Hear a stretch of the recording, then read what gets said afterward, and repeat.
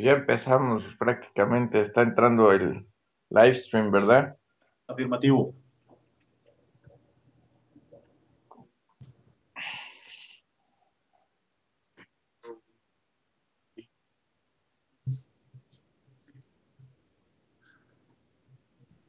Pues ya empezamos prácticamente. Live, ¿verdad? Afirmativo.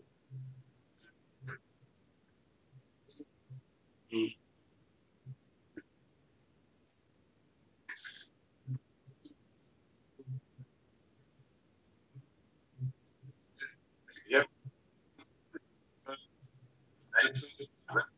No. Okay, are we in live stream right now? Okay, let me translate it only.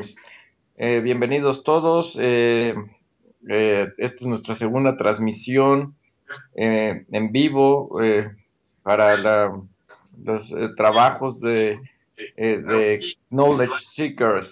Lamentamos nuestra tardanza, estamos empezando un poco tarde debido a problemas técnicos y estamos esperando también el arribo, la participación del doctor Keshe. Pero vamos a empezar nuestra sesión con una pequeña discusión.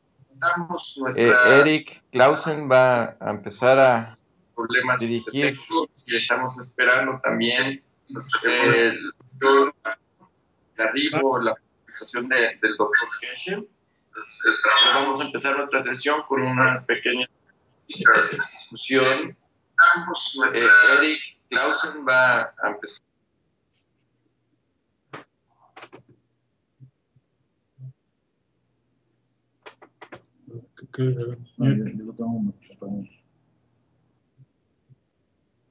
Oh, thanks.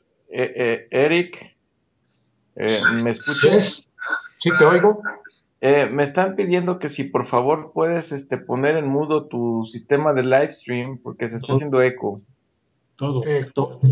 ¿Cómo lo hago? Yo no veo que tenga aquí yo micrófono prendido.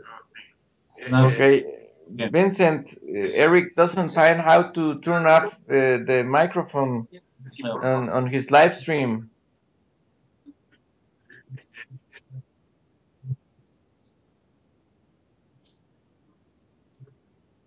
You got it, Eric, or want me to translate it? No veo en dónde está según lo que yo veo aquí, según lo que veo aquí está my microphone is off. In live stream is off. Okay, Vincent, Eric is saying that he has the turn up the microphone on live stream. I think that there's no more interference. Okay, let's try. Okay. Everyone should turn off. Okay. And then let's continue. Okay. Okay. Eric, por favor, empieza con la pequeña discusión del tema que quieres comentar. Bueno, buenas noches aquí en Alemania, o sea, en el mundo. Días en América. A distintas horas, ¿no? Sí. Me alegra mucho poder estar con ustedes en un grupo tan agradable y poder discutir con ustedes y comentarle algunas cosas que comentó el señor Keshe hoy en el taller con la China. Estuvo muy interesante. Realmente el trabajo y la investigación del señor Keshe es un trabajo muy extenso que viene hace muchos años. Él encontró una forma de manejar el GANS para curar enfermedades. Él hace mucho tiempo ha mostrado sus papeles y sus investigaciones al mundo entero, y muchas personas en este mundo, especialmente algunas universidades muy famosas, se han apropiado de sus conceptos y sus conocimientos, y solamente cambiando algunas palabritas ahora empiezan a hacer patentes y a hacer uso de una tecnología que él sacó adelante. Precisamente sobre el ébola, él hace mucho tiempo viene haciendo pruebas no solo sobre el ébola, sino sobre otras enfermedades, pero en este taller específicamente habló sobre el ébola. Entonces, en las investigaciones de él encontró cómo el GANS de CO2 tiene la capacidad energética de atraer los virus, o sea, lo que él llama las enfermedades Wi-Fi. Los virus son entidades energéticas que nosotros no podíamos manejar. Básicamente, el ébola no tenía cura. Él mostró cómo se podía curar. Le enseñó también a la gente en África, al gobierno de África. Le envió las muestras, le envió toda la información para que lo hiciera. Una universidad muy famosa mandó sus investigadores a ver esas investigaciones, a ver esos resultados del señor Keshe. Aplaudieron la forma en que obra este GANS, quedaron muy de acuerdo con eso. Y en algún momento lo que hicieron, decir que no funcionaba y que lo que funcionaba era la forma en que ellos lo hacían. La gente de las universidades, por supuesto. Entonces ve uno cómo quieren tapar una realidad de lo que el señor Keshe ha encontrado. No solo en los GANs, sino en la energía, en todo. O sea, la teoría del señor Keshe es totalmente cierta, válida y está siendo confirmada en el mundo entero, pero no quieren que se sepa qué es la de él. Por lo tanto, le roban sus patentes, por decirlo así, y ponen alguna palabrita adicional. En vez de decir que es el GANS, dicen que son moléculas redondas, pero están trabajando de la misma forma, están trabajando con los mismos materiales. Entonces, a mí, cuando yo oigo estas cosas y cuando las veo publicadas por las universidades, como conozco perfectamente el tema y de lo que estoy hablando, a mí me da tristeza. Me da tristeza de que los científicos no tengan los calzones, ni ni la fuerza mental de decir, hombre, yo estoy utilizando una tecnología de un señor que se llama Keshe y estoy haciéndole alguna modificación, pero estoy utilizando esa tecnología. Esto no es mío. ¿Por qué no ponen la cara como es? ¿Por qué tienen que adueñarse de lo que no es de ellos? La tecnología del señor Keshe es hermosa, es perfecta. Yo llevo 5 años estudiando las cosas del señor Keshe y anteriormente estaba estudiando sobre energía muchas cosas. Mi vida la he dedicado al estudio y lo que he encontrado es que cada cosa que el señor Keshe ha dicho es totalmente cierta. Es totalmente cierta y sus tecnologías son probables desde el principio hasta el fin. Desde el principio hasta el fin. Aquí personalmente en casa, con cosas muy sencillas, con laboratorios muy sencillos, yo he reproducido muchos tipos de GANs, muchos tipos de GANs. Tenemos un GANs que llamamos el GAN de oro, estamos haciendo pruebas y realmente lo es, y realmente lo es. La tecnología del señor Keshe le va a dar la mano a la humanidad para cambiar totalmente la forma en que conocemos este mundo, totalmente la forma, porque con esta tecnología podemos producir los materiales que necesitemos sin necesidad de estar abriendo rotos en la tierra. Los materiales simplemente vienen del aire, así como lo están oyendo. Es solamente lograr unificar la fuerza, la energía que tienen estos materiales y crear el medio para que ellos lleguen allí al agua. Y llegan al agua. A mí me encanta ver cómo poniendo un imán y cómo poniendo una lámina de cobre nano recubierto yo puedo producir diferentes materiales. Puedo producir plata, puedo producir cobre, puedo producir aluminio, puedo producir lo que quiera. Y en la parte de salud, en la parte de salud estos GANs son hechos como está hecho el organismo y cada GANs tiene una forma diferente de funcionar. ¿Por qué hechos como está hecho el organismo? Perdón. Perdón. Porque el organismo está hecho de GANs también. El organismo está hecho en la misma energía que el GANs, porque no es ni sólido ni es energía, está en la mitad. De hecho, si tú quemas un pedazo de carne, ves que solo queda carbón, el resto son gases. El organismo funciona en la misma energía que funciona el GANS. Bueno, era algo que quería comentarles, esta información que salió en estos días, que nos la presentó el señor Keshe en el workshop con los chinos, está en el internet y todos la pueden buscar.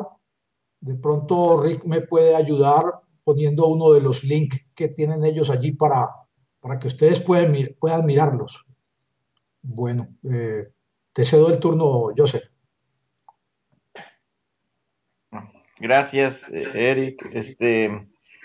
Empezamos con la discusión. Déjame ver. Vincent, Rick, Eric has just told us about the role that GANs play in the health matters. Do you have something to add?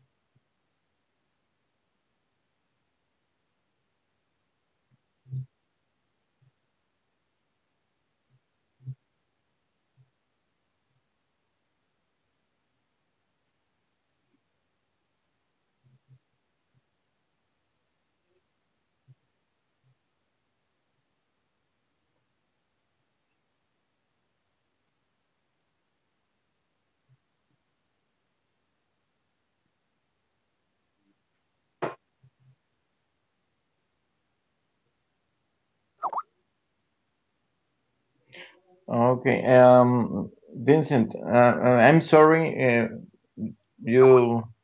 I didn't stop you to translate, so can you repeat and let me translate it to our audience? Okay. Okay.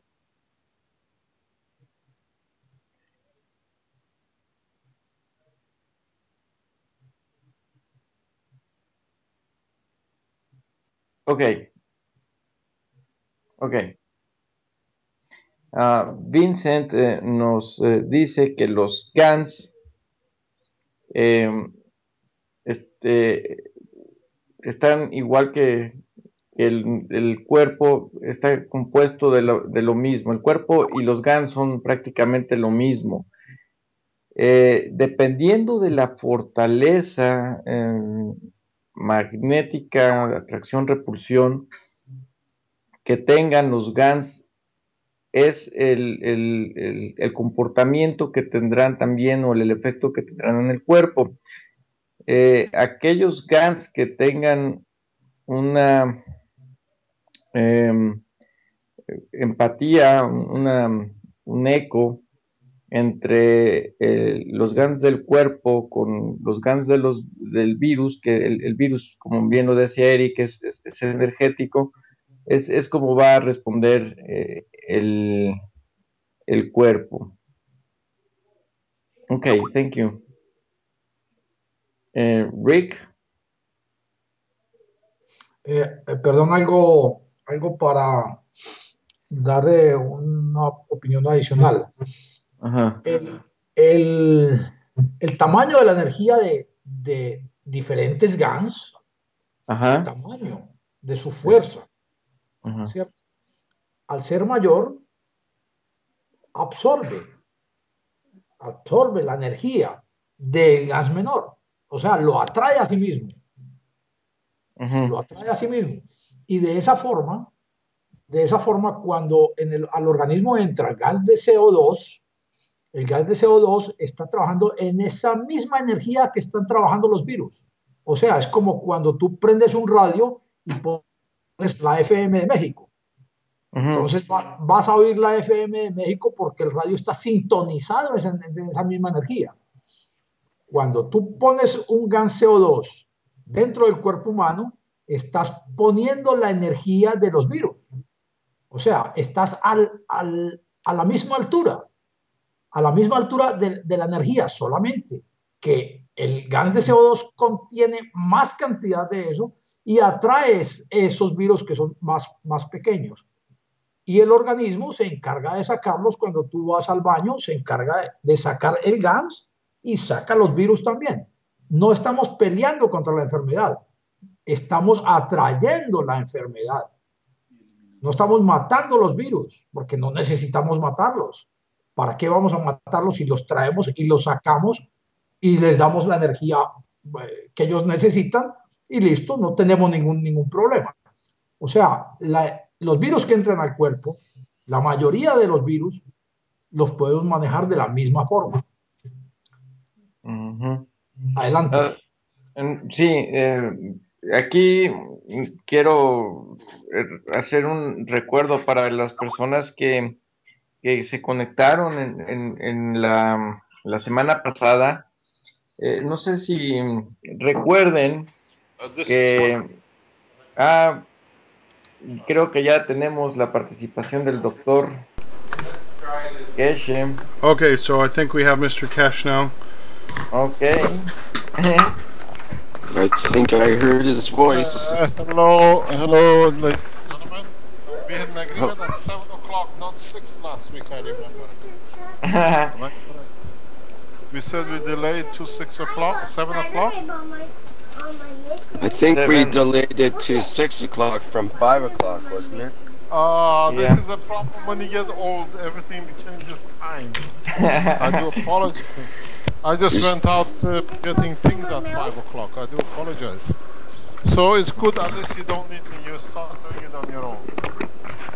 Yeah, that's what we had. We had to improvise, so that's what we did. Yes. That's good. You got to learn to live.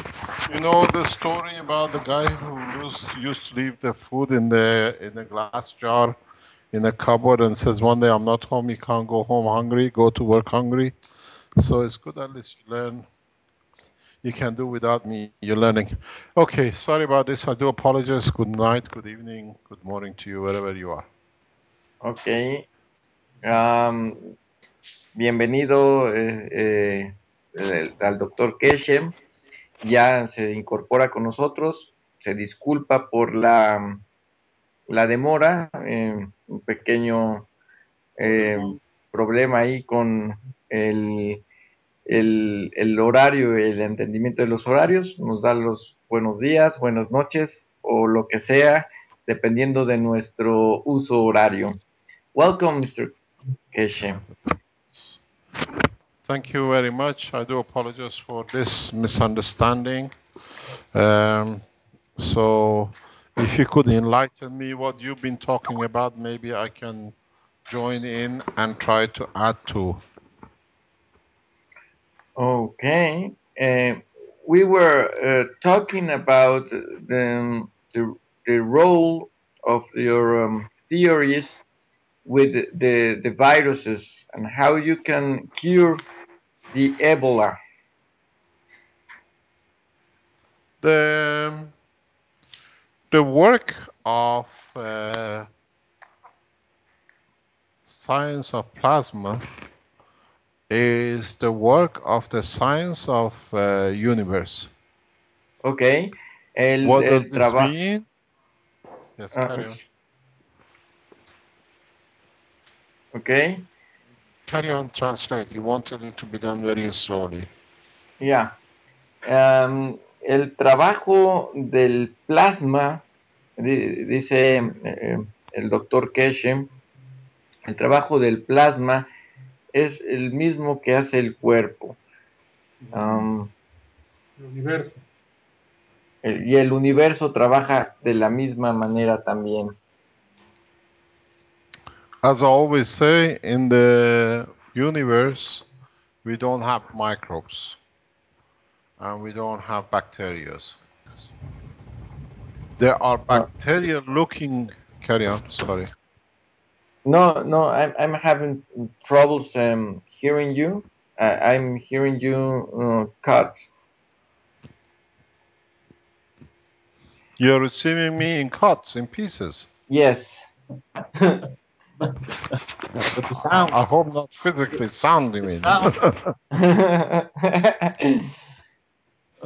Maybe you have a vision of the future. It's clear at my end, so the Skype call seems okay. Maybe there's an adjustment that you can make at the other end there.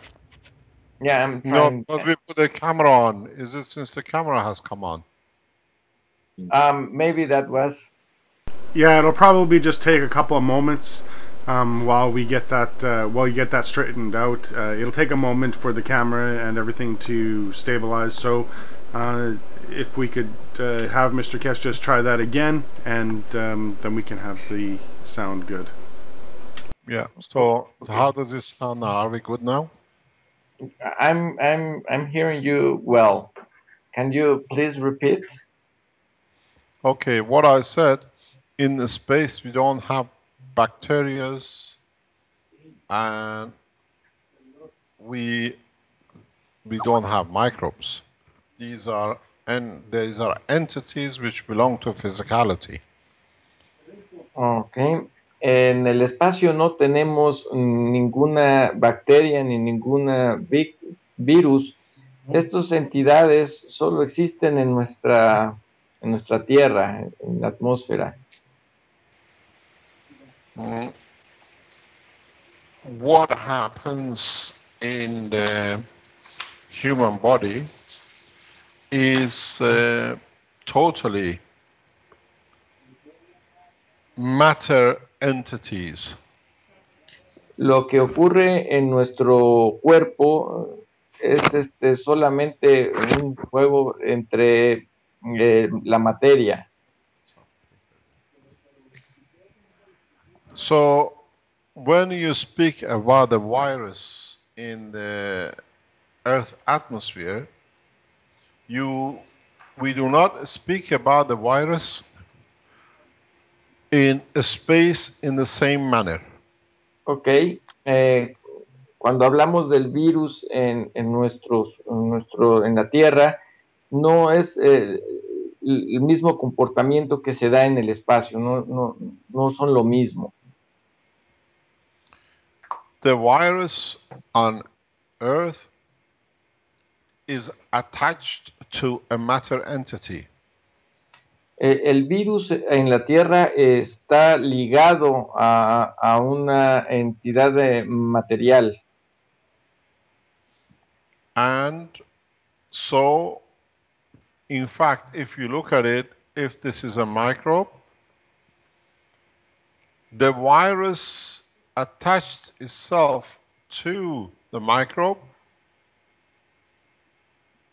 Okay. It carries the property of the microbe in it, plus part of the plasma and plasmatic energy, which it carries itself. So, okay. Yeah. Okay. Entendiendo que la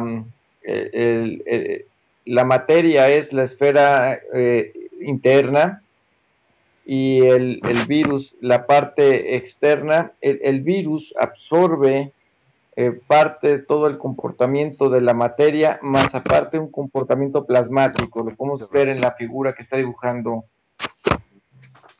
Continue, please. The body of the man is made of GANs of matter, which is of the same. El cuerpo humano está hecho de materia de GANs, que es similar. Okay. And then what happens is that the two ganses create a connection between each other. Y lo que sucede es que en la interacción, los dos GANs entran en interacción y se conectan. And so now the microbe has a feeder, which is the energy of the virus. De esta manera lo que vemos es que el virus funciona como un alimentador que tiene además la energía también del cuerpo. So when the two physical, but the matter plasmatic gravitational field of the amino acid of the human being connects with the part of the strength of the gravitational magnetic field. Now, the new entity, which is this one, has a higher strength than the amino acid which is connected to. Number two has a bigger strength. So it drains or it absorbs most of the energy from the amino acid of the human body, and that's why they cannot find a solution. Viruses work on not the matter level, but they work on a plasmatic magnetic field level of a higher order than the human electromagnetic field, gravitational field of the amino acid. And because of their strength, they absorb more. Ok. La interacción de estos GANs se puede apreciar cuando el virus interacciona con el GANs del cuerpo humano. El virus trae ya el componente adicional de plasma que no tiene el cuerpo humano, por lo tanto, su fuerza magnético-gravitacional es mayor que la que tiene el cuerpo humano, por lo tanto predomina. Y esa es la razón por la cual no se encuentra una cura para este tipo de entidades. And that is why the doctors and world of medicine has a problem to handle viruses. Y esta es la razón por la cual, como les explicaba el doctor Keshe, no hay una solución real y los doctores siguen teniendo problemas para encontrar una cura con los virus. So in the plasma technology, we release, if this is the plasmatic magnetic field of a virus, you attach the same to the amino acid, another plasma. So these two lock in the strength of the field, and these two lock in the strength of the field. So you use the trap of the amino acid of the human body with the amino acid which you make yourself on top of the box, and with the plasma of the GANs you create the parallel. So you lock the virus, so virus cannot interact with the other elements. So that's how you take and you literally lock the two magnetic fields like a twin star to each other. So all the energy released by the virus is absorbed or interlocked by the GANs which you have put in the body, which is already connected to the common denominator amino acid. And that's how it works. Yes. So in that case, sorry. Translate. Yes. Can you translate, please? Yeah, I'm going to translate it.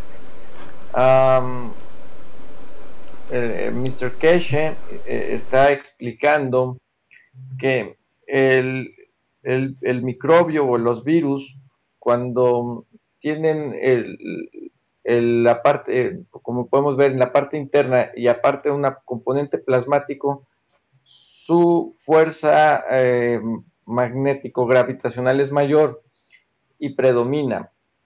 Nosotros, cuando agregamos el componente a nuestro cuerpo, nuestras células de nuestro cuerpo, que vienen representadas por el círculo interno que está en color rojo y verde, le agregamos un componente magnético gravitacional alrededor. Lo que hacemos es precisamente fortalecer el cuerpo humano con un campo magnético gravitacional mayor, equiparándolo con el que tiene el virus. De esta manera, la relación entre estos dos entidades viene siendo equiparada y de esta manera podemos anular o igualar la acción que tiene el virus con el cuerpo humano. Yes, carry on, sorry. No, I finish. Let me just explain this. In fact, if you look at it, you have the plasma of the amino acid. Okay. You have the plasma of the amino acid which you use as a fat on top of the box. Then you have the plasma of the virus. Virus is a plasmatic magnetic field which is stronger. In opposition with it, you have the plasma of the GANs which you put in. So these two lock together and these two lock together. And in totality, the whole lot becomes one cell as a plasma of gravitational magnetic field, self-sufficient like a neutron. So it locks in. So the virus, which is the red piece, becomes ineffective because now all its energy absorbed by its twin, which is the yellow one, this part. Okay, so it cannot drain or destroy any more amino acid cells in the body of man, and that's what you do. You don't destroy a virus. You lock its energy, which is locked to amino acid, with another plasma as a twin star.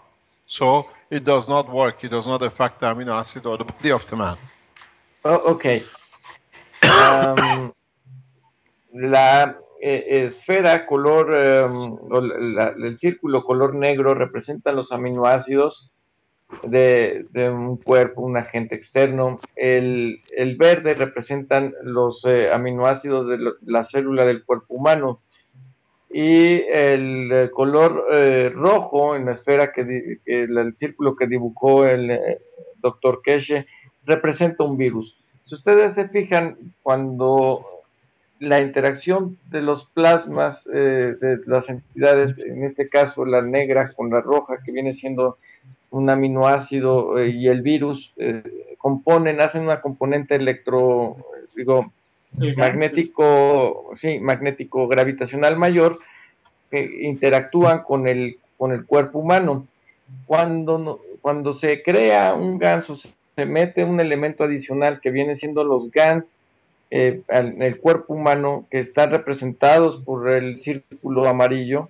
Entonces se equilibra la célula. Ya el virus, los campos magnético-gravitacionales de las entidades que están en la célula quedan equilibradas. De esta manera no se mata al virus, sino que simple y llanamente se hace ineficiente, porque el campo magnético gravitacional que se le adiciona con los GANs al cuerpo humano anulan precisamente la fortaleza del virus, y haces una célula completamente neutral, o sea, en equilibrio. So what happens? So what in fact happens is that the amino acid in a gas state of the matter, which what you are used to as like a flesh, is encircled by a plasmatic magnetic field, which has not found this what you call gas state. So it's still in what we call the magnetic field energy condition. So that's why they are so effective and they can destroy the cell, because they're of the higher order, but they have locked into of a lower order. They don't kill the cells. They absorb or they lock into the amino acid of the body, and that in turn absorbs and transfers their energy away, which then they feed on. They actually absorb more and more. So more cells get locked to the virus, even though they exist. More gases of the amino acid gets locked to the virus, to the plasma, because of the common denominator in between. But the virus energy allows it to all to come in, to be attached to, and then you find there is reduction in cells and what we call the rest of the immune system, which fails. Okay.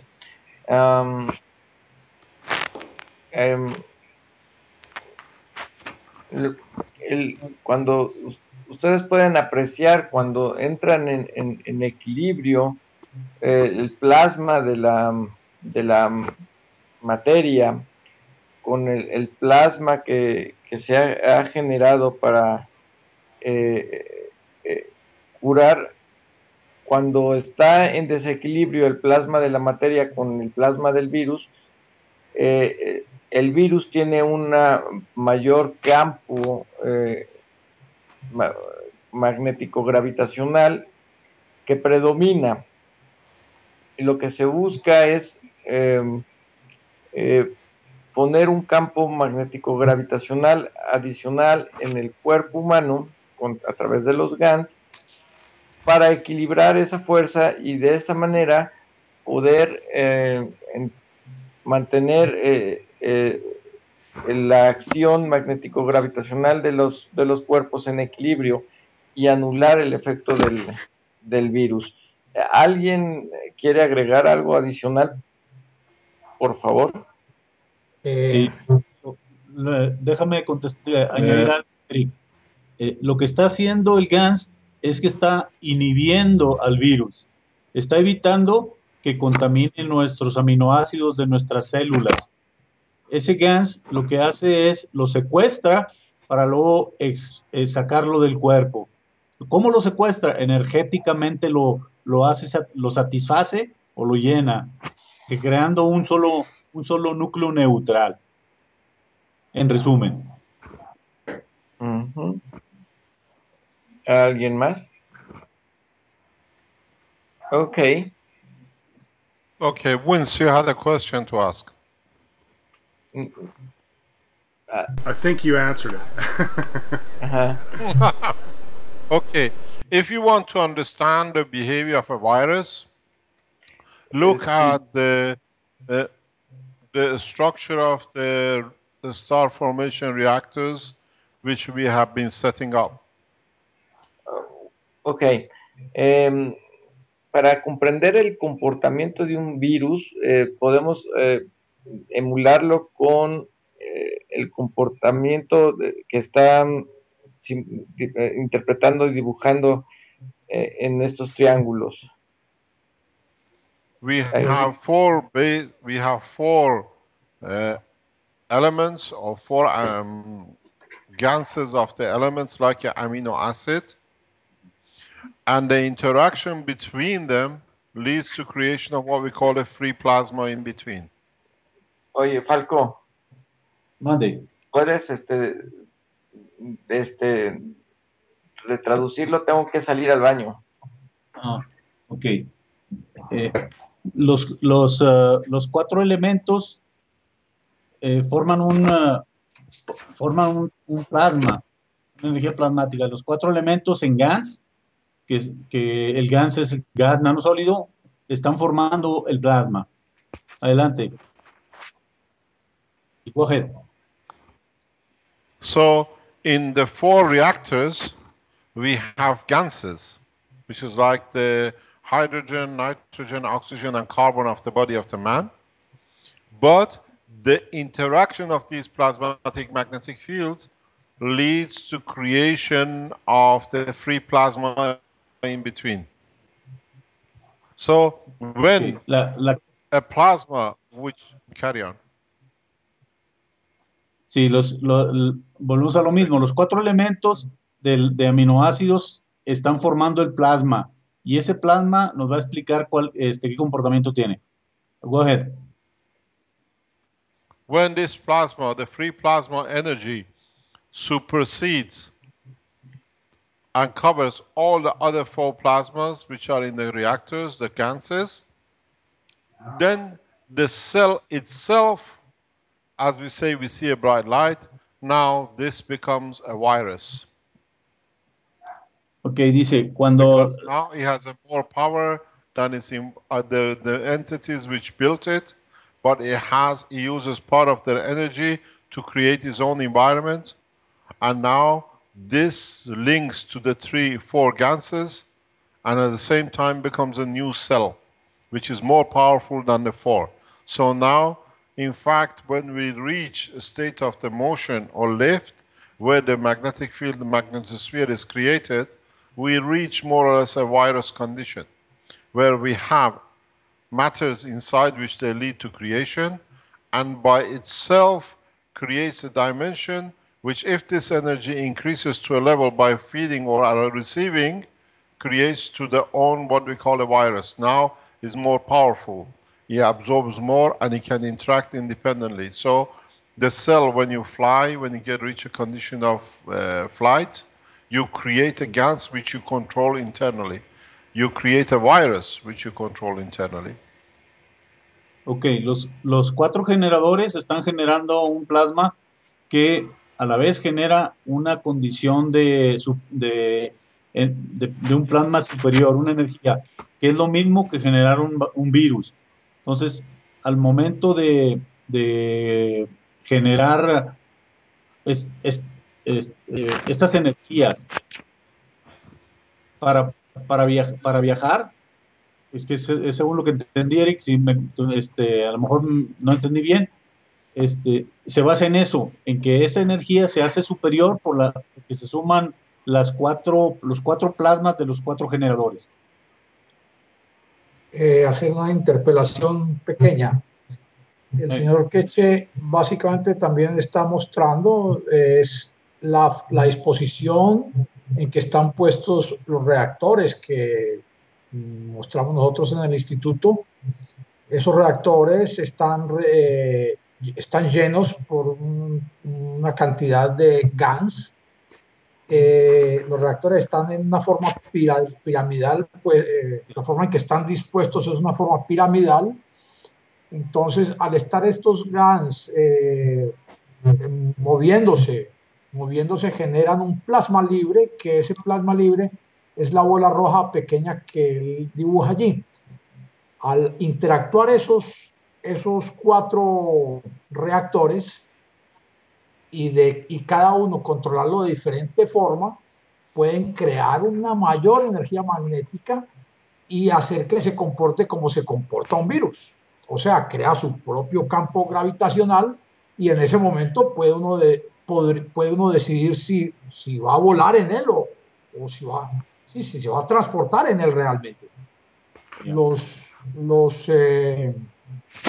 planetas en el espacio no tienen peso.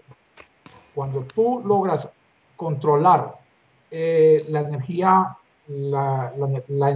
de ese plasma internamente, lo que estás haciendo es separando ese plasma de la misma energía del planeta. O sea, él no va a tener peso. Uno lo puede dirigir hacia cualquier parte. Okay, Mr. Keshe. So, in a space, we don't have matter entities, but we have a lot of plasmatic, gravitational, magnetic field oceans and packages. And when these packages manage to interact with the free plasma of the cell, then they take over the cell. And now you'll find and you understand that the universe has the biggest problem for man is that it can replicate the energy of the free cell or free plasma in the center, join it and feed it and make it a cell of itself, which includes the amino acid of the human body. And so in space, the biggest enemy of man will be the viruses, will be the packages of the gravitational magnetic fields, which can match what we call the free plasma within the structure of the amino acid and allow it to make a cell of itself. And because this cell now is more powerful than the amino acid next door, it locks to it and it attracts itself a large number of other amino acids, which means in a space man will die of lack of cells. Very much like when you have losses of red blood cells. Because this cell in the center will hold on to too many cells, which they all lock into the amino acid gravitational magnetic field. And by this, you die of depletion of cells. And when you lack such a thing, you literally die of lack of energy, especially if it happens with the red blood cells.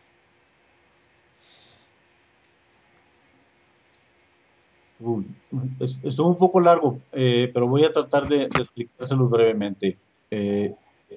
Ese comportamiento de generar en los aminoácidos de la célula una energía mayor plasmática, le da una atracción, que es lo que funciona en el universo. Le está dando a esa célula atracción sobre las células que están en rojo alrededor.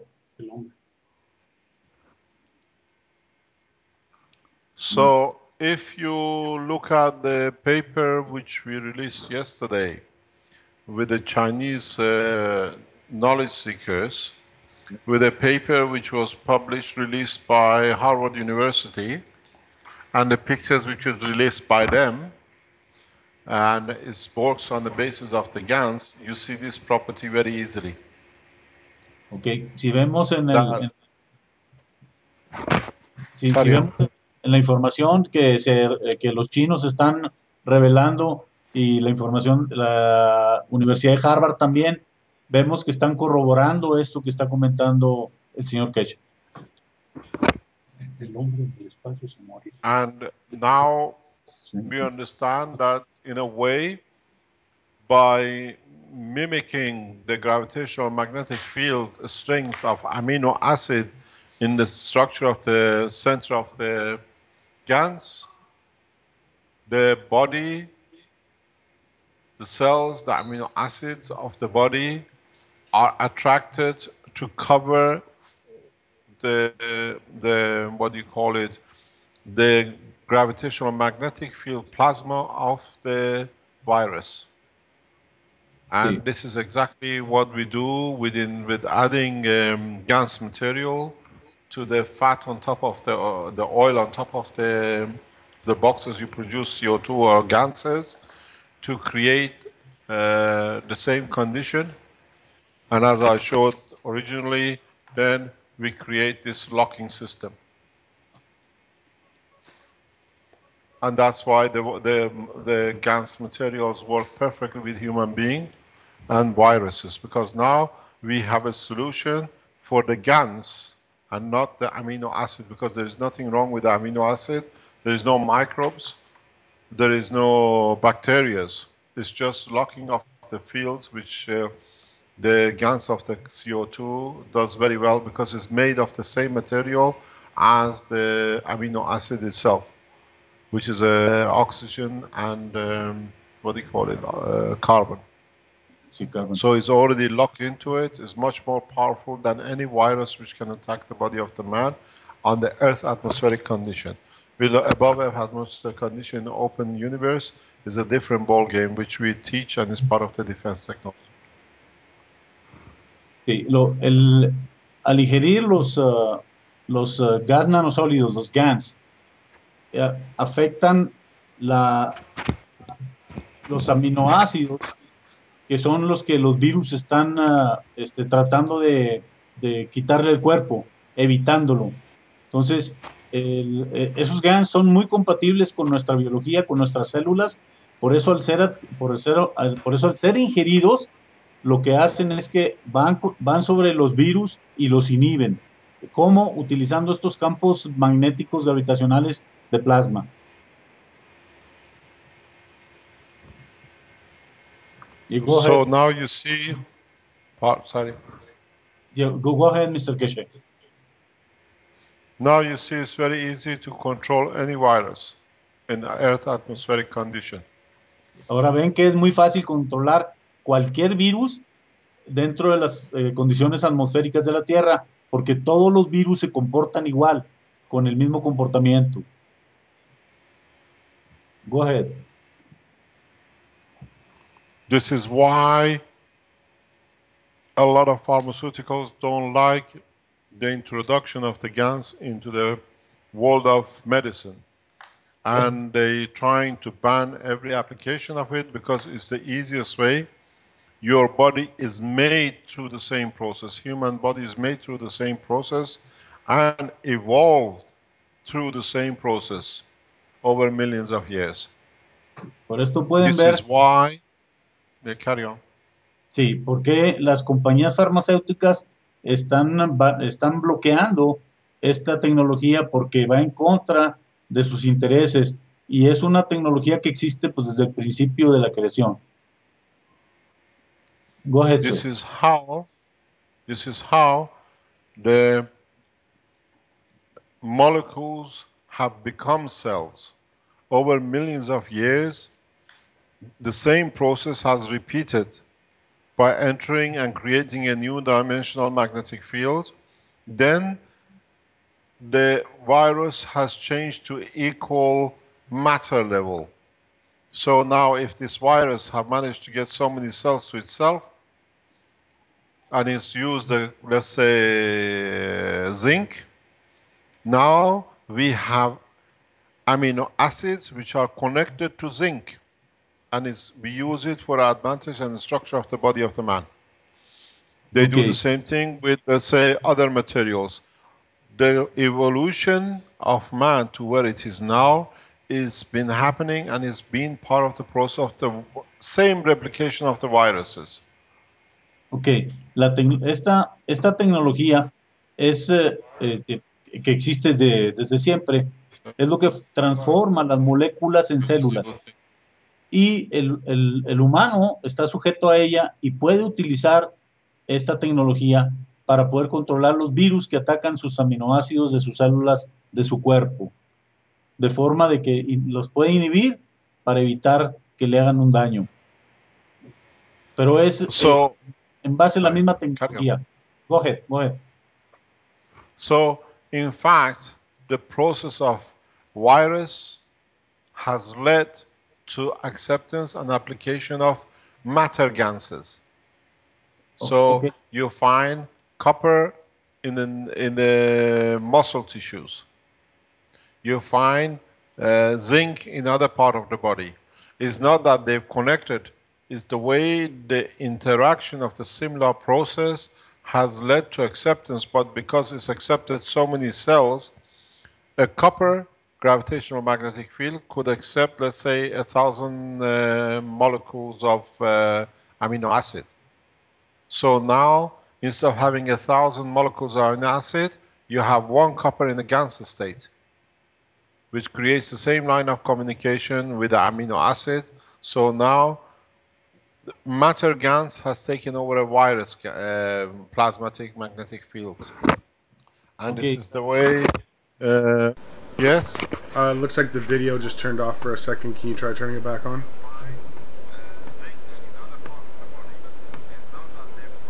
We'll try it again. Estamos intentando poner el video nuevamente porque se desconectó. Pero lo que estaba diciendo es que los GANs de las materias como el cobre, el zinc, el magnesio, que están presentes en nuestra biología, tienen un poder que puede ser utilizado para el equilibrio y el beneficio de nuestra biología, de nuestro metabolismo. O sea, básicamente a cómo nuestros cuerpos funcionan sin ser afectados por la presencia de virus que utilizan esta fuerza energética para dañar al cuerpo. La forma de corregirlos es utilizando los GANs de los materiales para inhibirlos y poderlos desalojar del cuerpo sin matarlos, simplemente es dejarlos inhibidos. Any other questions? Sorry we went into detail, but I think it's good to explain these things. Sí, dice el señor Keshe que lamenta la falla del video y que los detalles, la explicación amplia ayuda a entenderlo, ¿no? It takes the number, we are only allowed 5. Sorry. Okay, sorry, carry on.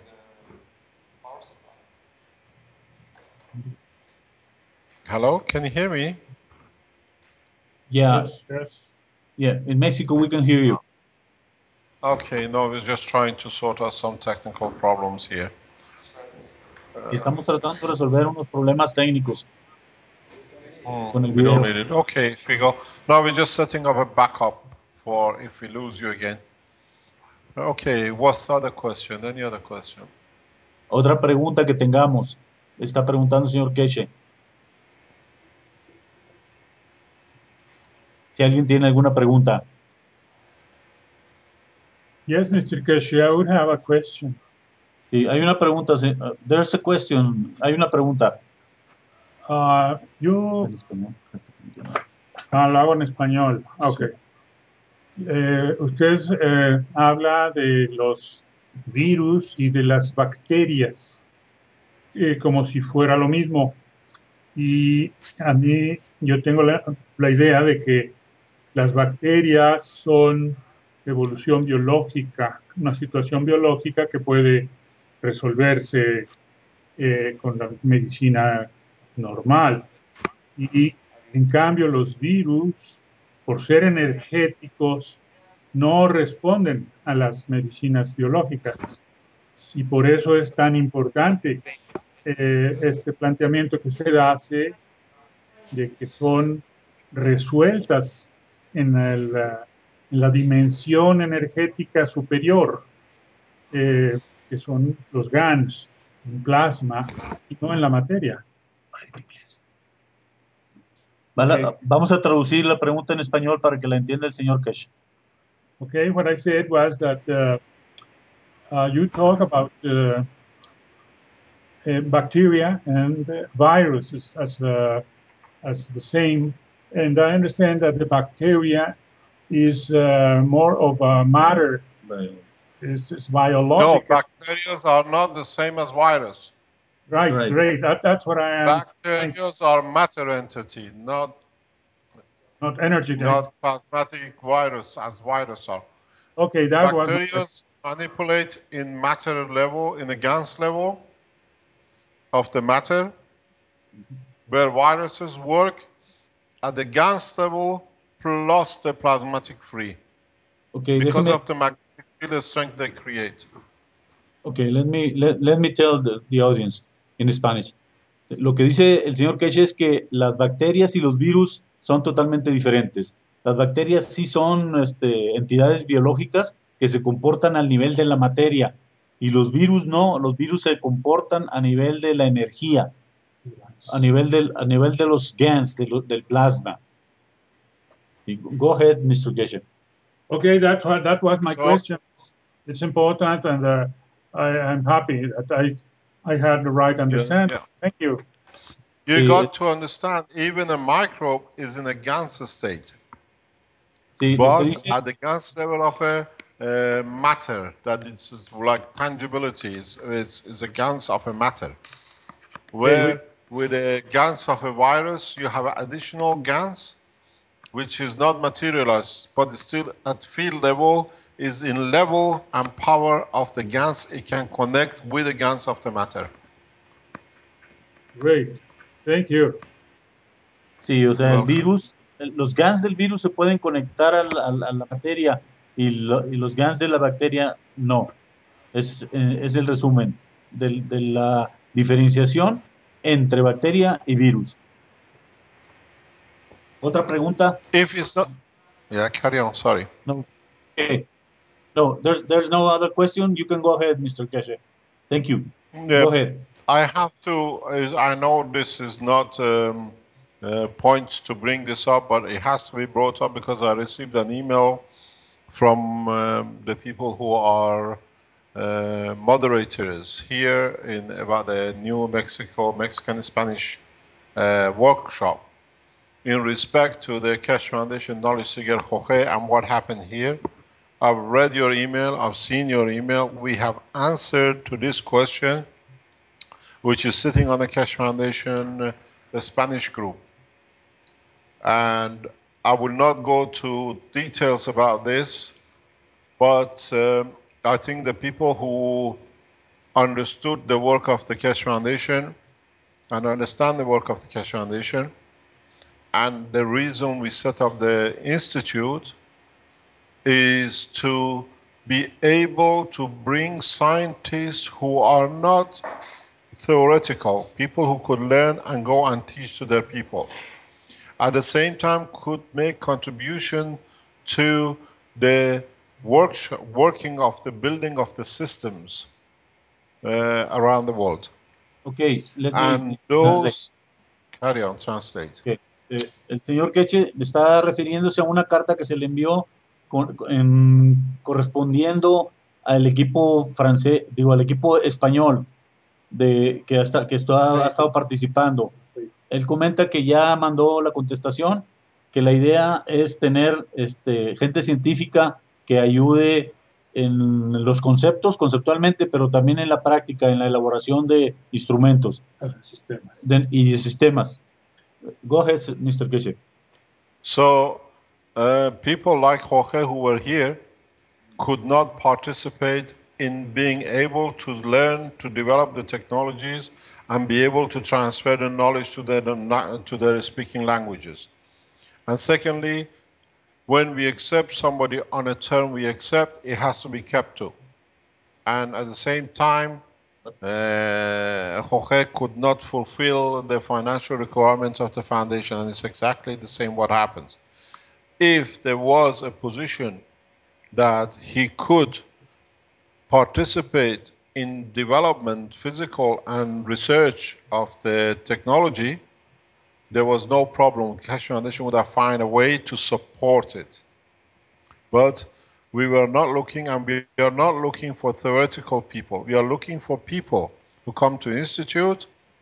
They can participate in development and show to their language-speaking people how to make things.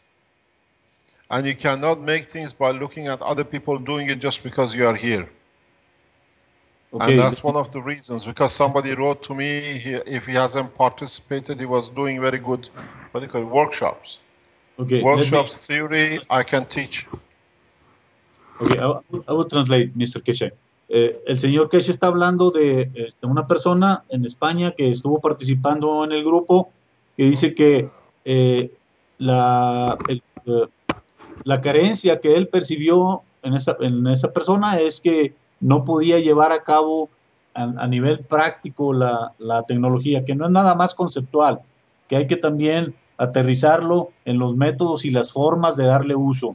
Y por eso hubo esa separación, que aparentemente la fundación puede financiar y apoyar a la gente que tecnológicamente puede apoyar la tecnología, pero no nada más en el nivel conceptual, sino llevarla a la práctica.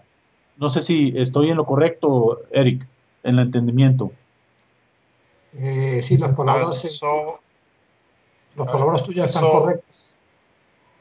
So we stand correct in what we have done, and we I think Jorge realized the situation himself, and so much so after we explained the situation about 3 or 4 workshops before, he sent the translation of the book #1 freely to the foundation to be published by the foundation, understanding that the foundation was not at fault in asking him to, or in a way I asked him to leave because he was not bringing any physical addition to the foundation.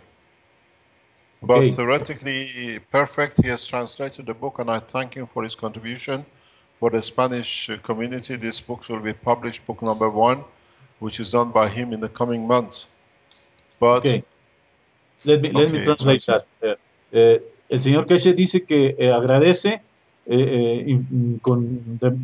muy fuertemente a Jorge la participación en la traducción del libro #1, el cual ya está traducido a español, que él entiende perfectamente, Jorge entiende perfectamente que el objetivo que se buscaba en Keshe Foundation era más proveer de técnica, que sí los conceptos son importantes, la traducción es muy valiosa, que se va a utilizar, pero que esa fue la razón de la separación. Go ahead, Mr. Keshe. In a way, so we bury this situation because every time somebody from a nationality leaves the foundation does not should create a commotion. They come here according to their understanding, they stay, contribute, and go back to their nations and countries to contribute to the development of the Keshe Foundation in their countries. So those who were expecting that other knowledge seekers become old and gray and die in the institute, is not the way we're going to work. I'm not going to be here all the lifetime of the humanity, nor none of the knowledge seekers who are here. So we have to grow up and understand each one of us is here to serve at the time we are here. Sí, okay. Let me translate. Este último comentario del señor Keshe es con respecto al tiempo de estadía de los que participamos en este proceso.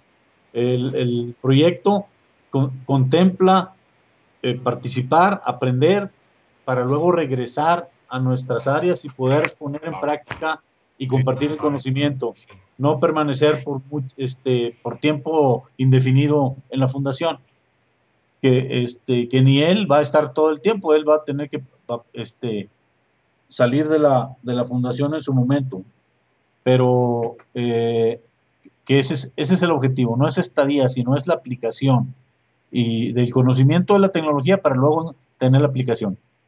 Yo quiero agregar algo. This is something I want to add to the Spanish-speaking knowledge seekers that are listening. There is a great recognition. There's a great recognition by Mr. Keshe of the work that was performed by the leader of the Spanish group, but it was just in the first stage of it, and now it is necessary that we go into the second stage, and we invite all of the followers of the Facebook page and the new ones to come into this second stage and learn how to do things, and invite them to follow the things that are being taught and in the doing and the making, because all of the theory is going to be in the book, and it's okay, and in the videos. Now the new teachings, the new workshops are directed towards the both understanding, yes, but doing. And that is the real purpose. And by the way, this is the purpose of our group. We entered the Keshe Foundation with that purpose. We are interested in doing, in learning, testing, prototypes, and fabricating the products that are based on this technology, going a step at a time. But that is the goal, to really make available this, the products based on this technology to humankind, as Mr. Keshe is telling us once and again. I'm going to translate to Spanish. Vamos a ahora traducir lo que acaba de decir Enrique. El señor Keshe está haciendo un claro reconocimiento de la labor que hizo el líder del grupo que se llama Español en Facebook, correspondiente a la difusión de los conocimientos que están en el libro, incluso en la traducción, que él está agradeciendo grandemente, reconociendo que eso fue una gran contribución, pero que el propósito real de la fundación es ir más allá. Es la segunda etapa ahora para los hispanohablantes, nosotros, ir a la parte donde vamos a estar orientados a hacer los experimentos, realizarlos, pero también a hacer los productos. El propósito no es nada más crear una base de conocimiento, sino la difusión para tener disponibles los productos basados en esta tecnología, porque eso es lo que está demandando la humanidad, y que no quiere decir que es una tarea fácil, por cierto, pero para nosotros es muy claro. Les decía yo, el grupo que estamos participando en la traducción, no somos traductores, sino que somos hacedores, trabajamos en el mundo de la energía, tenemos otros inventos y queremos aprender esto para hacerlo, para diseñarlo, para adaptarlo, hacer prototipos y producir, ponernos a producir los productos y hacerlos disponibles. Esa es nuestra verdadera propósito, nuestra verdadera tarea, y lo vamos a cumplir con mucho gusto, y invitamos a los hispanohablantes, nuestros colegas, nuestros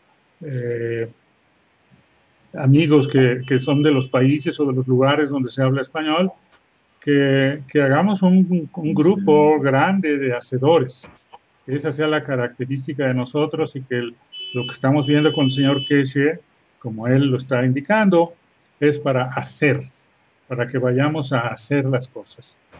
Así que creo que esto queda terminado y nos da a nosotros pues el gusto de poder invitarlos a que se unan al grupo y que hagamos crecer este propósito que dice la misión del señor Keshe, que nosotros hacemos nuestra misión de que sirva para el bienestar de la humanidad cuanto antes. Okay, you can go ahead, Mr. Keshe, again. Now, any other question? Hopefully we're finished with this for good. Okay, ¿hay alguna otra pregunta?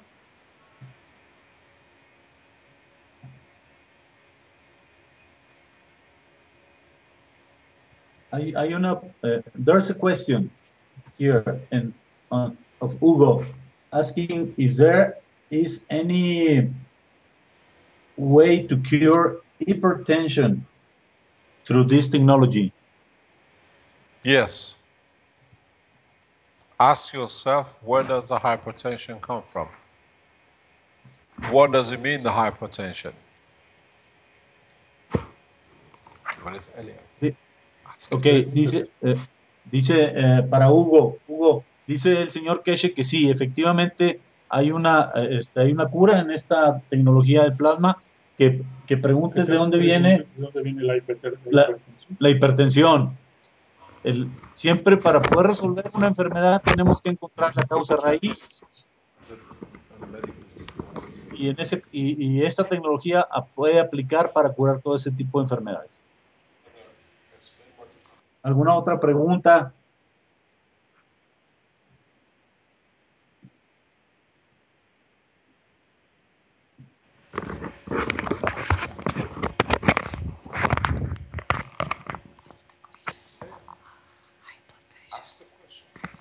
I'm sorry, it's me, Elia. Can you please repeat the question about the hypertension?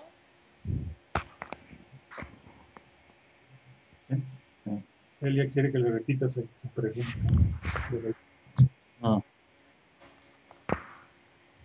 Sí que sí, Elia. Hugo preguntó si la hipertensión puede ser curada a través de esta tecnología. Esa fue la pregunta. Y la respuesta del señor Keshe es que sí, efectivamente se puede curar, que hay que preguntarnos de dónde viene la hipertensión, cuál es la causa raíz de la enfermedad. Y vamos a encontrar que es algo curable con la tecnología plásmica del señor Keshe.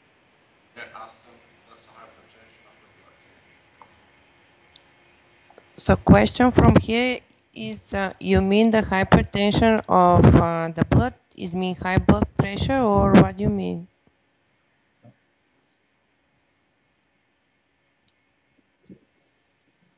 Elia, I think the question is if with this technology can man cure the hypertension? How? You mean high blood pressure? Yeah. Yeah, definitely.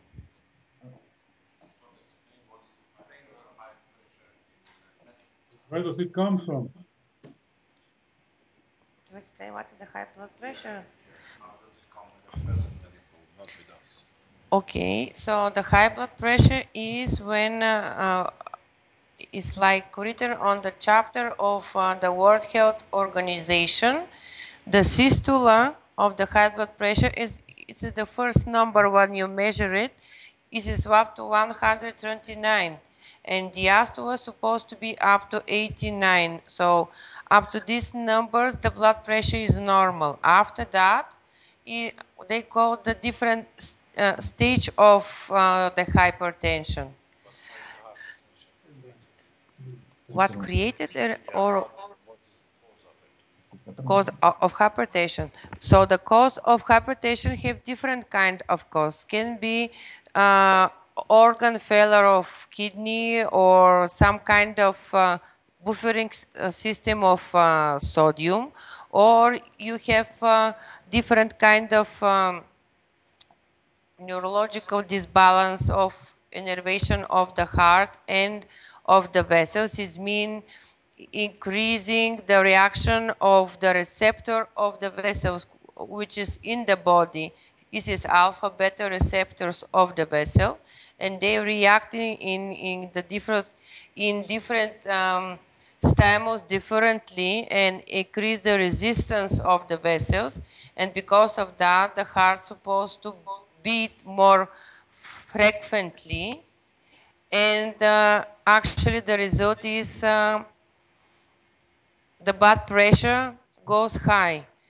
And the other cause can be the changing of the pump system of the heart. I mean the contraction of myocells in heart. Other cause can be the changing resistance in the vessels in lung. This is the change of resistance back to the heart.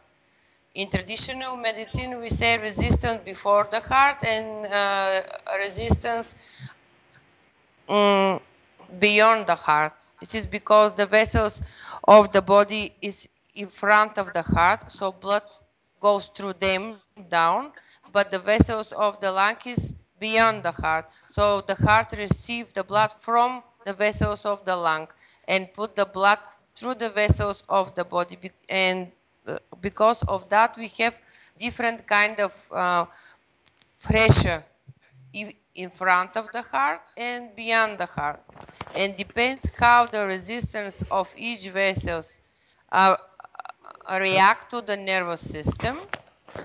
We have different kind of increasing of the pressure of systolic or diastolic. Can you hold on a moment? Oh, sorry. Yeah. Sorry, yeah. I just forgot. Now you got to translate the whole book. Sorry.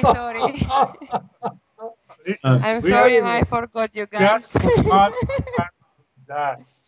Okay, we have another question here. Okay.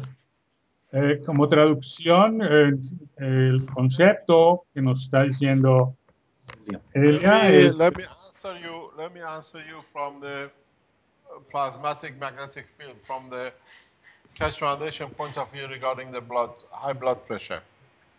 Okay. Va a contestar el señor Keshe desde el punto de vista de la energía plasmática. Go ahead, sir. Sorry about. Well, we're just trying to comfort Elia that she forgot they had to be translated. She got carried away. O sea, olvidamos It comentarle shows a we ella, are all human, huh? sí, español y se extendió mucho.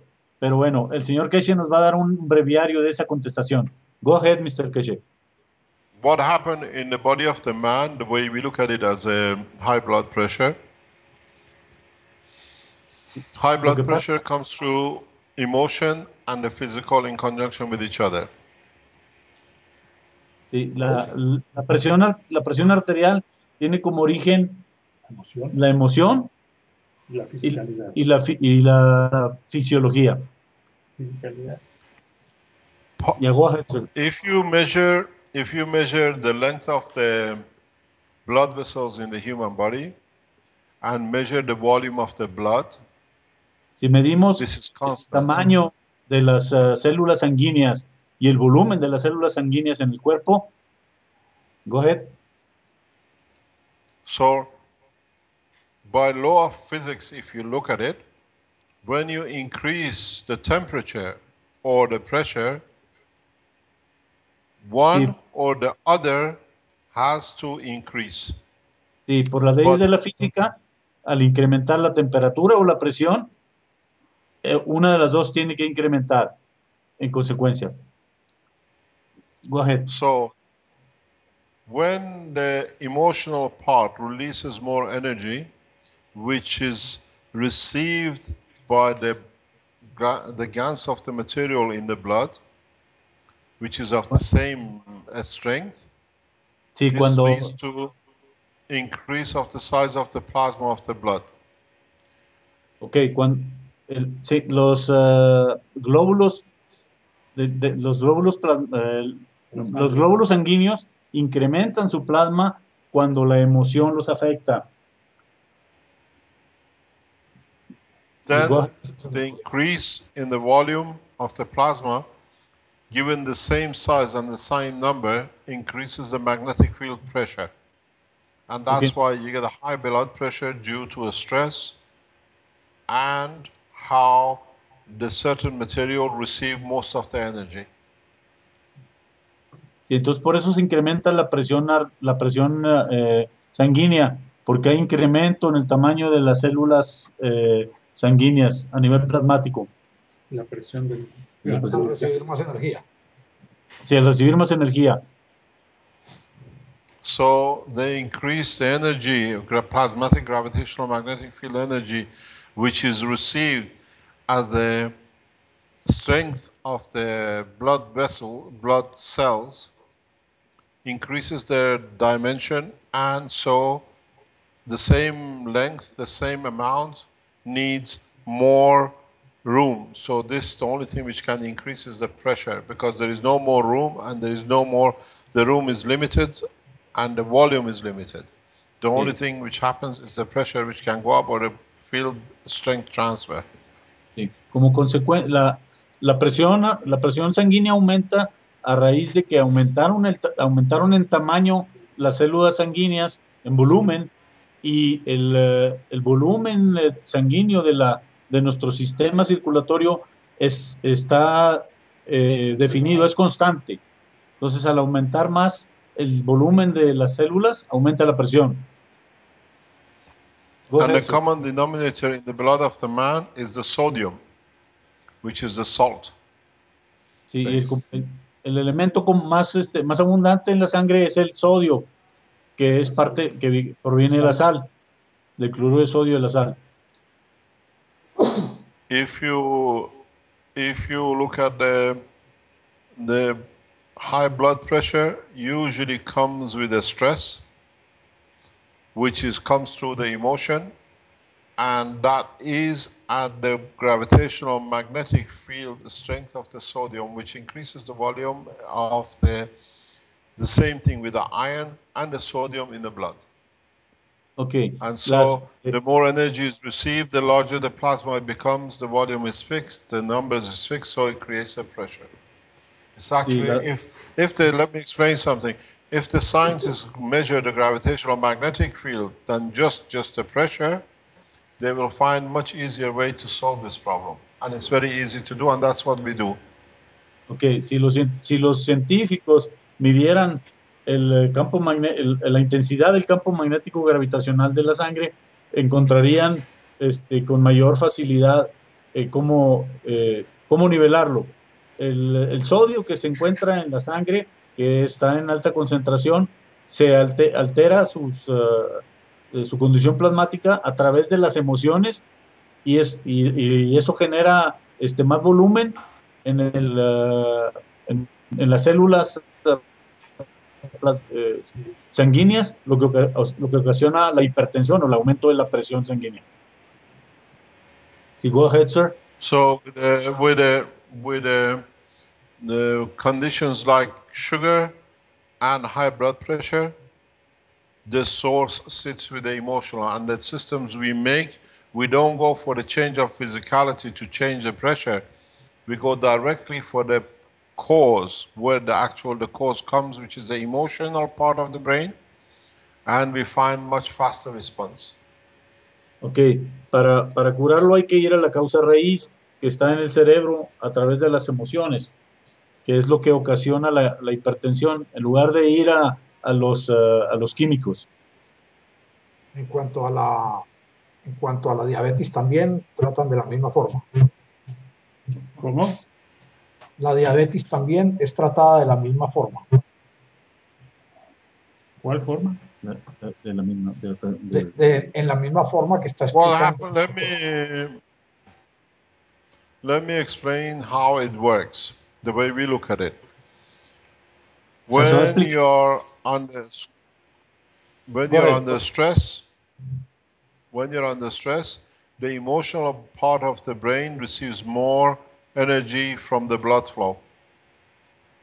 And then it converts, because it's emotional based, receiving more because he has to do more work to understand the emotion or solve the problem emotionally.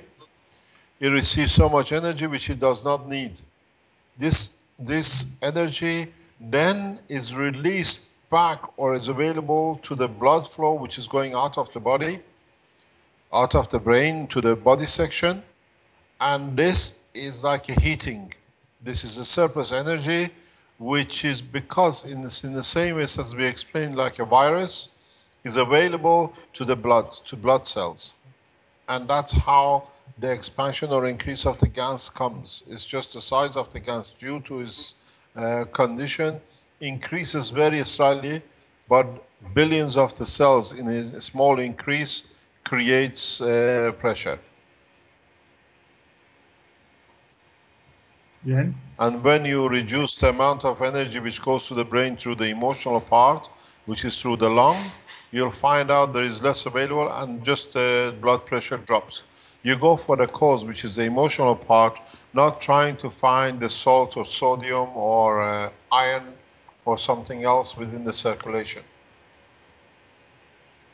Bien, la explicación es de que si vamos por la causa que es emocional, hay que atender la causa emocional, que el cerebro recibe por presiones sanguíneas la señal de que se altera la emoción por circunstancias que está viviendo la persona, sus propios pensamientos en la mente, con el cerebro más bien, y entonces genera una cantidad de energía superior a la normal y eso tiene que salir y sale elevando la temperatura y eso es lo que hace que aumente el volumen de la sangre, no importando que hubiera o no una causa física por la sal o por el sodio en sí. No es esa la causa verdadera. La verdadera causa es la emoción y para resolver esta situación se resuelve no con medios físicos, no atendiendo el cuerpo físico, sino atendiendo el cuerpo emocional, viendo el modo de vida y las creencias que esta gente tiene que le hacen vivir en ese estrés, ya sea por su trabajo, ya sea por su condición de vida. Esas son las verdaderas raíces y esas son las que hay que atender. There's another question here. there's a person that is asking if the CO2 GANs can reduce hypertension. Hay una pregunta de una persona que dice que si usando GANs de CO2 se puede reducir la hipertensión. I give you an answer. No. Okay. And I'll give you an answer. I'll give you another answer. Never Sí, can dice, do that. o sea, dice el señor Keshe que no, que ya dio la respuesta, que no puede, va a ser a través de ingerir CO2, GANs de CO2. Nada, que va a ser por cosas emocionales. Va a ser por cosas emocionales. La hipertensión.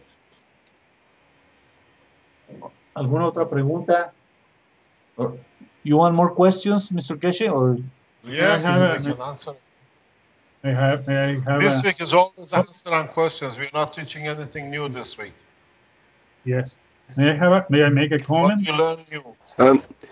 I'd like to mention something first, which is hypertension or high blood pressure one of the diseases that are treatable by the Keshe Foundation and part of the health treatment program? Yes, we can do, but it's very simple. La pregunta era... High blood pressure is not on the list. No. It's too simple. We didn't put it on the list. Sí, dice el señor Keshe que la pregunta era que si dentro de la Keshe Foundation tienen la presión arterial como una área de acción. Y dice el señor Keshe que la solución es muy simple, que no lo tienen en la lista, pero que lo van a incluir, porque para él se le hace tan simple y tan obvio que pues, no lo había considerado. It's a widespread problem if you can help. Yes, but the thing is, you got to sort out the psychological problem of the people before you can sort out their blood pressure. Diabetic and high blood pressure are the same disease in two different directions. One is, yeah, it's very easy. It's extremely easy to do high blood pressure. So you work with the emotional side of the brain, the emotional part of the brain in treatment, is that correct? Yeah. Yeah. You see, let me explain, Rick. High blood pressure is to do with circulation. Diabetic is to do with energy consumption within the circulation. Okay, voy a traducir. One is the fuel and one is the carrier. It's the same disease, it's the same problem, but doctors don't understand. They separate and one becomes diabetic and one becomes high blood pressure.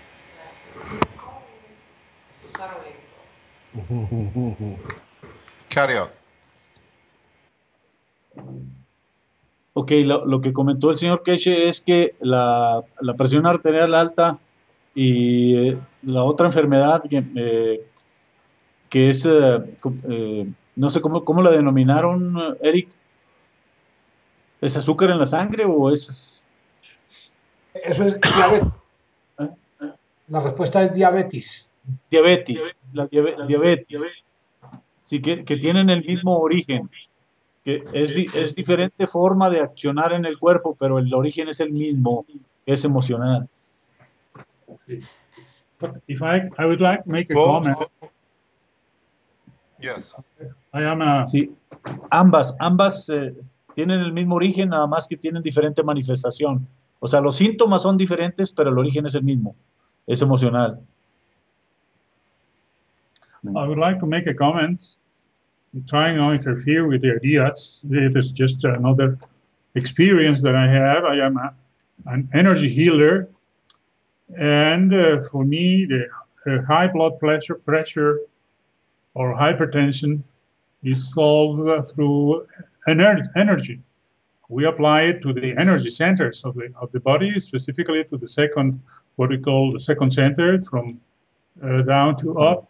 It is the second chakra, as we say. That's the one that controls the blood pressure in the body.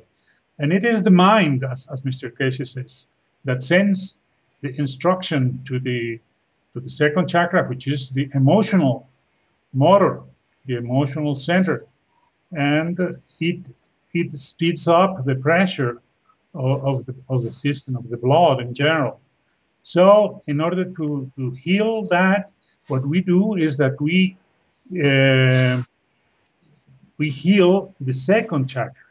We get rid of that energy, which is a low frequency energy. We transmute it, and we calibrate the pressure as we wish. And we get rid of it so easily. And that is without going to the real cause, which is the thoughts, the way of thinking of the people, which alters their emotions. So this is just a confirmation that it is not solved through physical medicine or whatever, but well, pharmaceutical industry uses it for selling products which go over this situation and create a problem more than solving it. That's my comment. Okay, aquí lo que se estaba explicando es una forma de de curar la hipertensión a través de la energía de sanación, usando energía de los chakras que afecta, va y cura principalmente a la emoción. Entonces, las emociones vienen siendo la causa raíz. Las dos, lo que está confirmando la persona que está exponiendo esto, que es un sanador que dice que se dedica a este tipo de sanaciones, es que está confirmando que la causa es originalmente es emocional, y hay varias formas de curarla o de ayudarla. Una es a través de ese sistema que hace de balanceo de energía en el organismo a través de sus chakras. Correcto. Any other question? Yeah, there's another question on the net that one person says that if he can cure the virus with the nano compounds that come from the static reactor, or the nano. From what? Nano copper. If it's possible to cure the virus, any virus, with the nano compounds that are collected in a static reactor. Do not do it till we teach you. Okay. And do not touch copper. Okay. Hay una persona que pregunta si se puede utilizar los compuestos nano de cobre que se generan en un reactor estático para curar los virus. El señor Keshe dice que no lo use todavía, que le van a decir cómo, pero que no use eso. Y que definitivamente el óxido de cobre no. Sí, que definitivamente el óxido de cobre no. Es para Felipe, ¿no? Okay, Felipe. No. Any other question? Yeah. Well, by now we don't have more questions. I think that's all in the net. Someone is asking how to get better emotions since he's out of job from a long time. How he get a better emotion? Get rid of emotion. Very easy. Become at peace with yourself. Okay. Great. People who have emotional problems are the people who, I have to choose my word very carefully, because it can insult a lot of people in one go. Yeah, but in a way it makes them to think. We know. Can we say that emotions are our elections? No. People with emotional problem are the people who are used to be thieves, but they choose different ways to steal. If you want to translate. Dice, ok, ya voy. Hay una pregunta de una persona que dice que tiene mucho tiempo trabajando y que ¿cómo le hace para corregir sus emociones, para evitar la tensión arterial? Entonces, dice el señor Keshe que hay que corregir uno mismo sus emociones, que normalmente las personas que tenemos altas emociones fuimos ladrones. Remember the first law of the universe. Die shall not steal. Dice que el señor Keshe dice que recordemos la primera regla del universo: no robarás. I could add. And then if you learn, the biggest thief of the man is himself from himself. Sí, y luego dice el señor Keshe que el mayor ratero del hombre es el hombre con el hombre. So, Mr. Keshe, would it be fair to say that humans tend to be emotional parasites? No, they're emotional thieves. Okay. Y una persona que pregunta en inglés si pudiéramos decir que los humanos somos, how you said, Rick? Emotionally what? Parasites. Emotional parasites. Okay, parasites. Sí. Que si podemos definir que los humanos somos parásitos emocionales. Y le dice el señor Keshe que no somos eso, que somos rateros emocionales.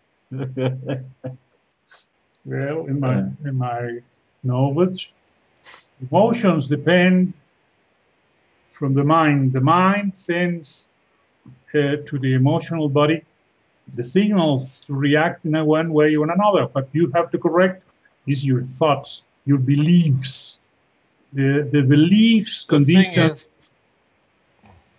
The thing is, we are become habitual thieves, and we have become so good at it that we even steal from ourselves. And this is what we call emotional diseases.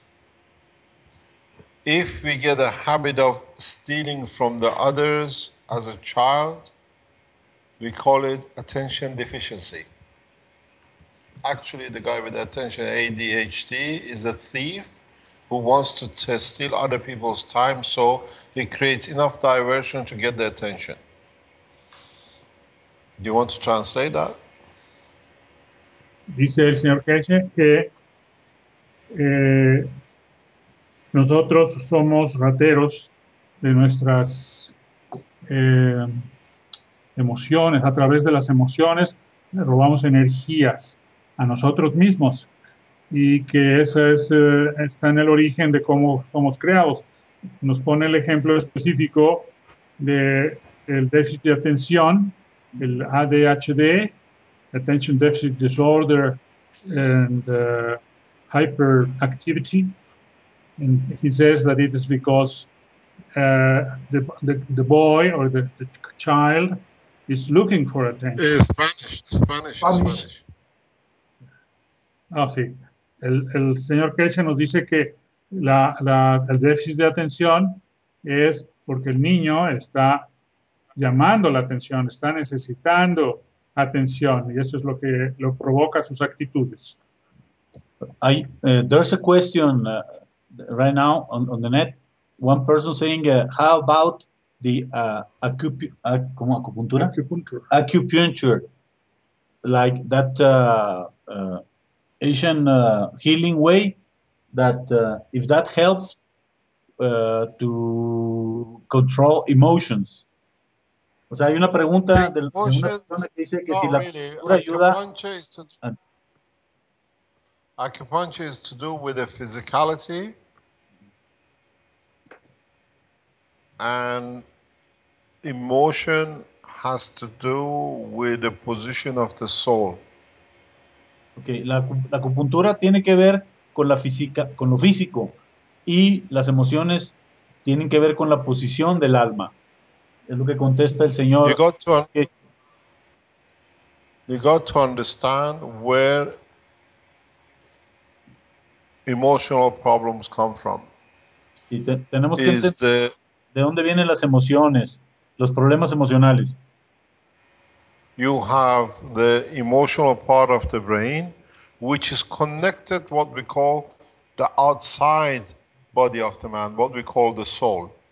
The soul knows it cannot do wrong, it cannot take what is not his. But the emotional part of the brain, which is connected to physical, desires. So when the outside, which is correct, does not allow the inside to go wrong, then it's a conflict between the physicality and the emotion, what we call the emotional part. And this leads to emotional diseases, all the factors of the life. Then the emotional part decides to use the physical part to carry out what the soul does not want to be done. And then you have all the psychological problems. This is what this technology is, as I keep on saying. We open the door in the new dimension. Lo que dice el señor Keshe, we talk about the virus. Es que la parte donde radican la parte emocional del cerebro está conectada a nuestra alma, que está fuera de la materia, fuera del cuerpo. Y ahí, cuando hay un conflicto entre lo que quiere el alma y lo que desea el ego, o lo que desea nuestra biología, se genera un conflicto, y ese conflicto genera problema emocional. I always explain emotional diseases with a person who has an affair behind closed door in a hotel room without the wife knowing. And he thinks because he's done it in a hotel room, nobody was there, across the world somewhere else. On the way home, he crashes his car or something happened to him. And then he blames everything except what is done wrong in the hotel room in the back of nobody's eye. The punishment, or the balance, I'll call it not the punishment, but the balance comes because when the physical body was busy in the hotel room, the soul which made this agreement with the wife's soul was not happy. So the souls dished the punishment out. And on the way, whatever comes with all the, whatever you call it, the car crashes, comes home, something else is wrong, is to bring the balance in the harm is done emotionally to the soul. So then what happens? Your soul is in control of your emotional part. When you haven't stolen and you go to a trip without the wife knowing or the husband knowing, and you keep to your agreements, thou shalt not steal, because you stole from the energy and the love you give was your partner's in sharing with another man or a woman. So the balance has to come. When man understands this, the insurance companies will go bankrupt because nobody will do wrong. El señor Keshe está dando otra explicación adicional para que entendamos un poco a qué se refiere con lo de rateros emocionales.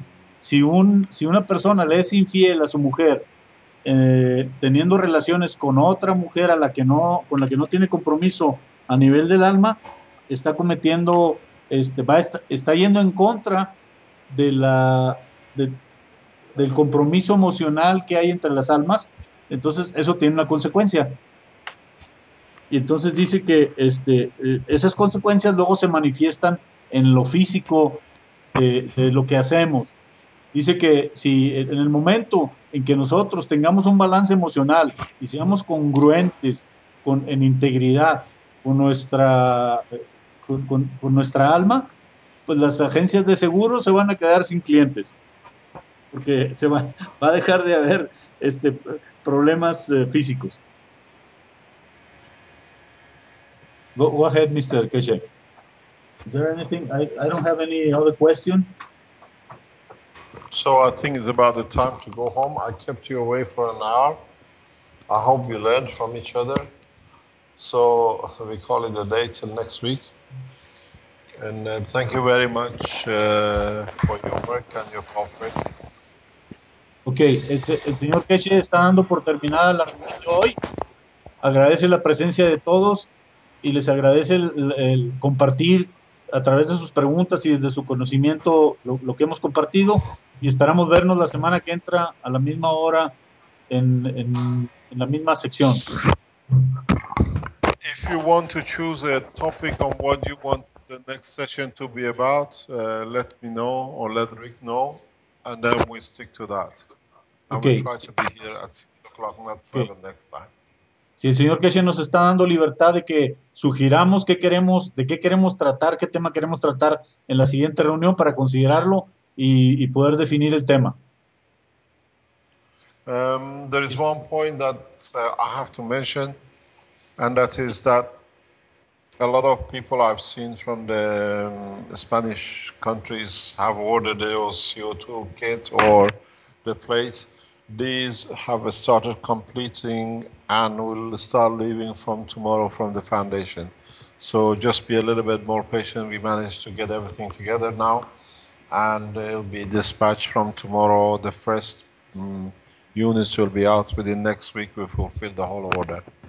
Okay, una aclaración del señor Keshe para los que han ordenado kits de absorción de CO2 y metano.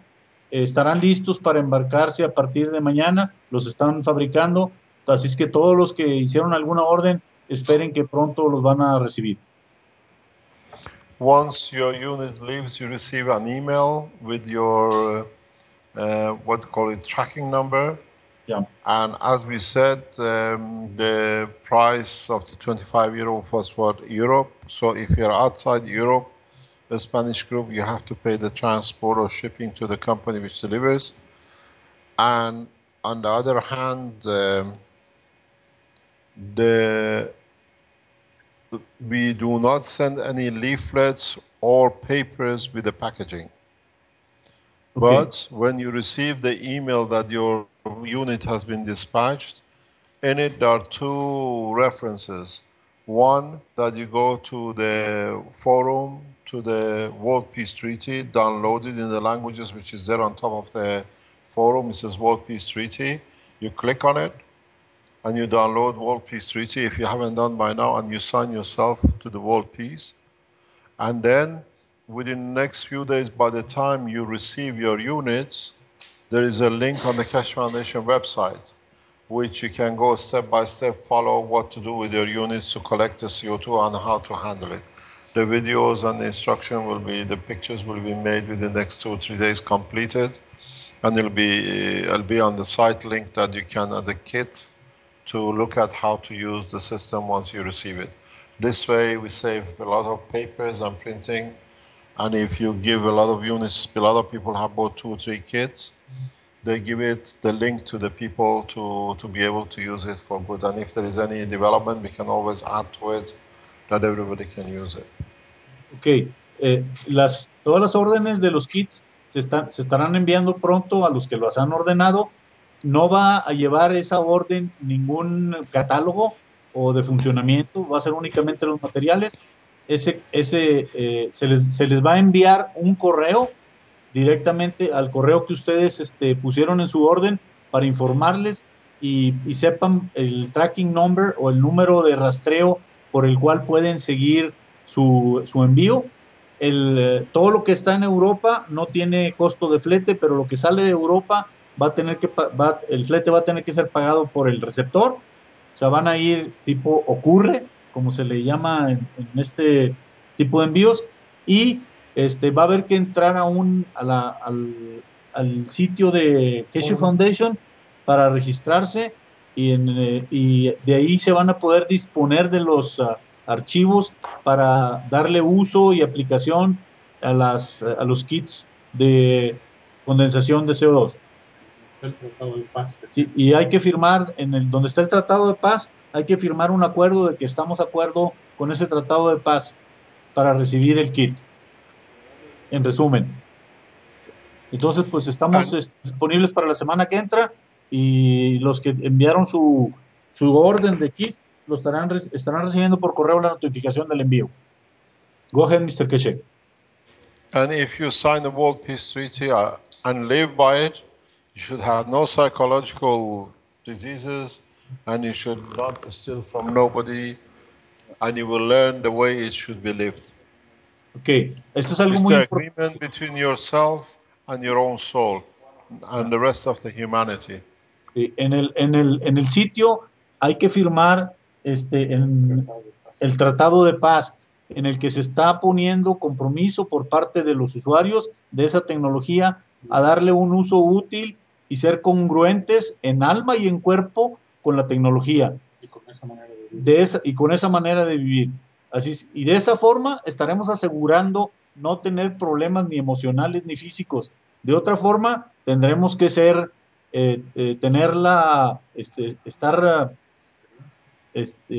sujetos a las consecuencias que podamos tener por el mal uso de la tecnología. Sign the peace treaty with the ink of your soul, not with the pen of your hand. Sí, en el Tratado de Paz firmen con su alma en integridad y no con su ego. Thank you very much. Muchas gracias a todos de parte del señor Keshe. Nos vemos la semana que entra. Thanks, Mr. Keshe. Thank you very much. Thank you, Mr. Keshe. Thank you very much. Bye-bye. Thank you, Mr. Keshe. Bye-bye. And special thanks to Muchas gracias a todos, que tengan una excelente semana. Nos vemos dentro de una semana. A los de español nos vemos ahora por el Skype.